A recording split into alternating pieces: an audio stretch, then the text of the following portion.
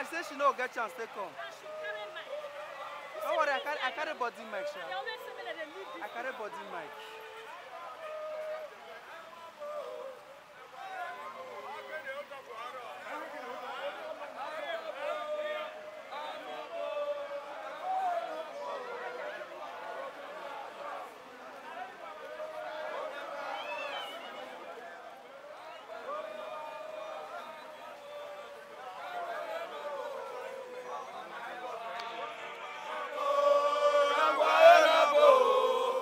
Banero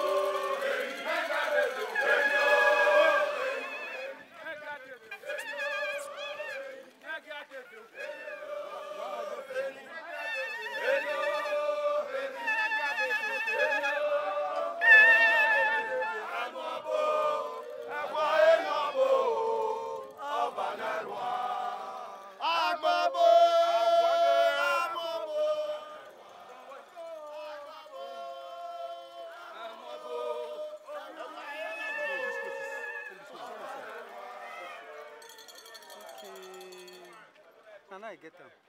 I get it now.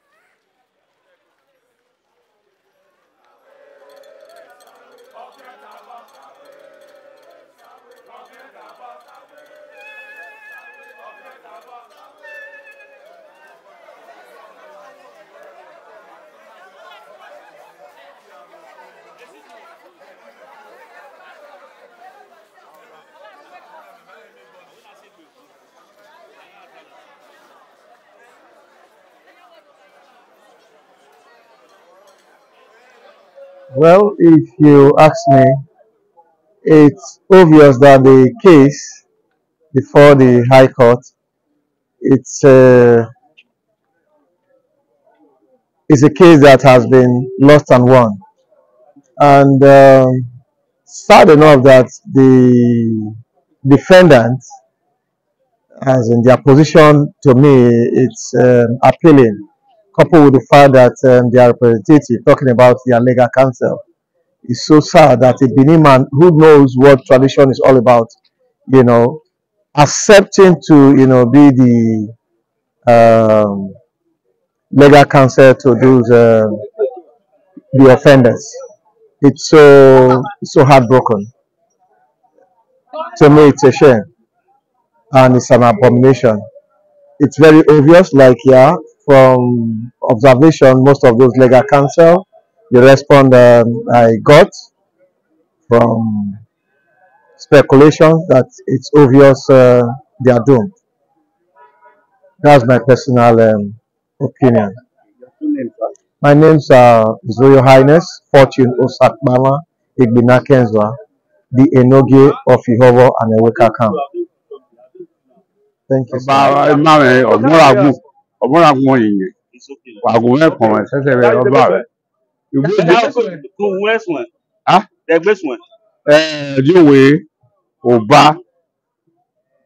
ọba mame agùnwé kùmọ̀ sẹ́sẹ́sì yàgbẹ́ ìjọlẹ̀ ẹ̀bùrọ̀ ayé sẹ́sẹ́sì nọ ká òun náà gé màrá ìmìnàbí lọ gé àrẹ̀bùdẹ̀ kókè bẹ́ẹ̀ ọ̀ká rẹ̀ rẹ̀ kó agùnwé kùmọ̀ sẹ́sì ọba àtọ́pẹ́ ọ̀wé yẹ.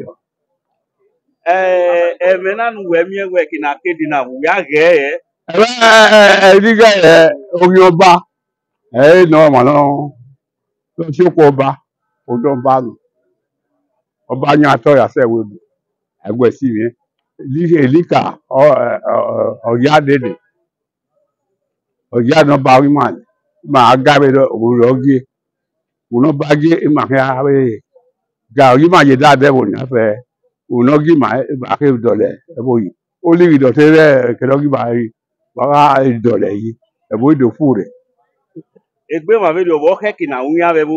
Ẹ̀rọ kẹ́kì náà wí hàn ó agbé àbúrò. Àbúrò àbúrò ayé mi kí hàn ọlọ́pàá ìlọ wí láàbù òwú ẹ lọ.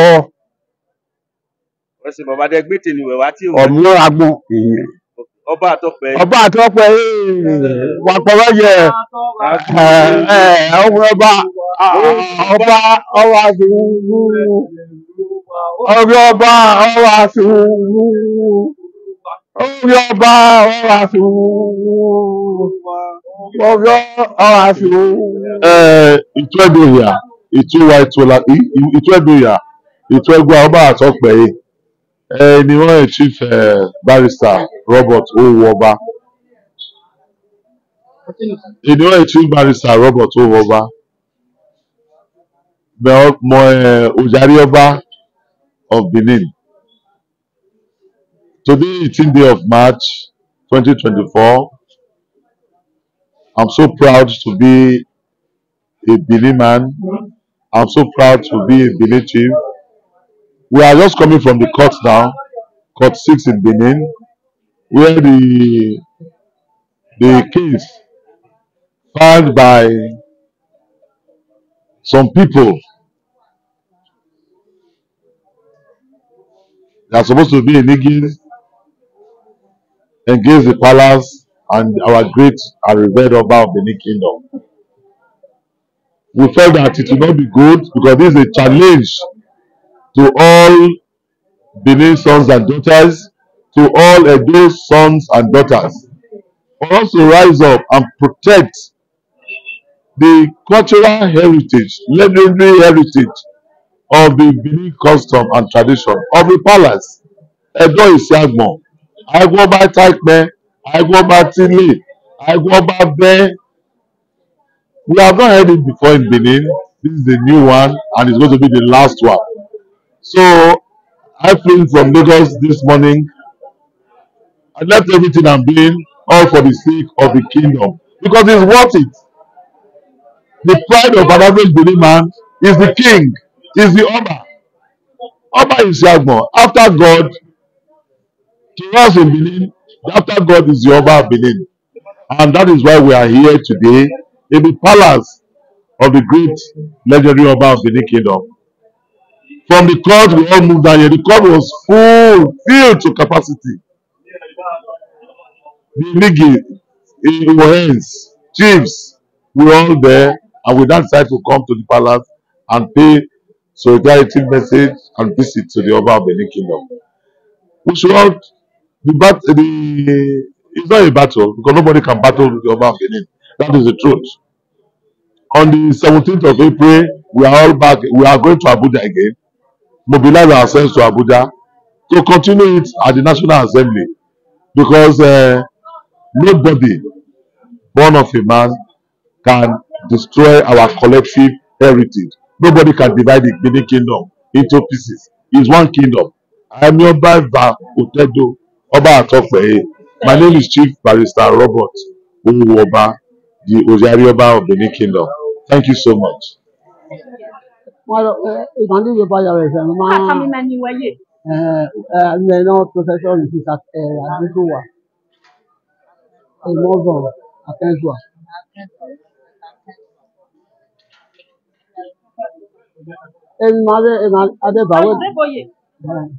He said we should come, that our father is going to court, that we should all come and to see what is going on.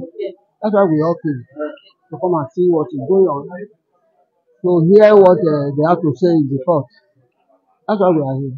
Okay, mommy, the way it is now, are you happy that is some of the royal blood that also took the palace to court? Well, we are not happy. We don't know what. We are not happy at all.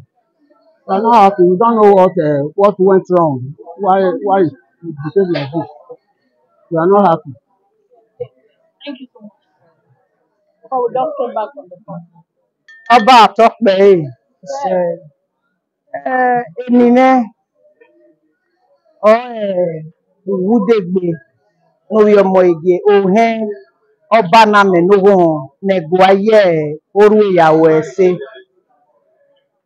Ina ka bori rede ina dore rede na edene na ana wene ema ya mwe Oba Ari Court ana mwe amwe gwa Ari Court na ka bo aye mi no pado odin nga agwo basini odion aitaba aiwe no ba guge na guge nga uvo isi no wo kan ge no ogie no gbo ma be denu wi kan wa o ma gwe tak me hie e ko ma ze deni eniyan do ni no sunu nana mi ewe aiwe ne gwa ihian the court ona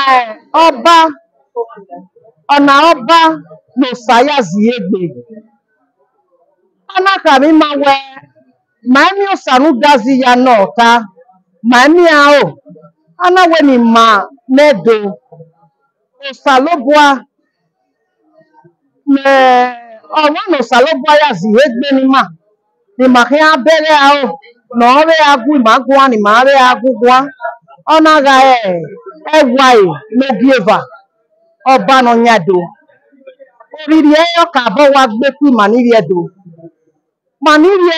imamu egbe ni ma ya ga unda ojo bagie ne do baga ojo no gwedo agie runga osazo di one keyin ni ade oke adi agbon oya luregbe ana we dowa lo salobo asetin yazi egbe ana wi yen no owa ewa enogieva okin Oba ri mani ri edo iyan pa ore metin na ya je nigie iyan pa o metin na ya ze karen iyan pa o metin no ya ka we igi ohe na yen mi oji obo yen mi oji runda obo no seyen ero yon bono sobo ife magwo imahia ike suobo aze ake suohe aze o ma se ti ladia no we yan aye ku emwedo o ma no we yan aye ku emwedo eyin ekwohiamu oviere taba